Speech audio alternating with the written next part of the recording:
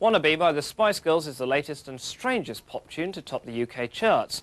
But the girls themselves aren't your average teen pop creation stuck together by a mysterious and greedy manager.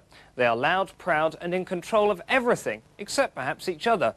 Here they are on how they write songs like Wannabe. The way that we write our songs, we always go on like one of our experiences, which means there's a message in every single song. Like our ballad's about safe sex, Wannabe's about saying friendship lasts forever, you can't always rely on boyfriends. I mean, every single song, whether it be one of our disco tracks or one of our acoustic tracks, it's got a message behind it. Yeah. That is kind of sentimental. We if have not to to have all a of message, us, then yeah. one of us.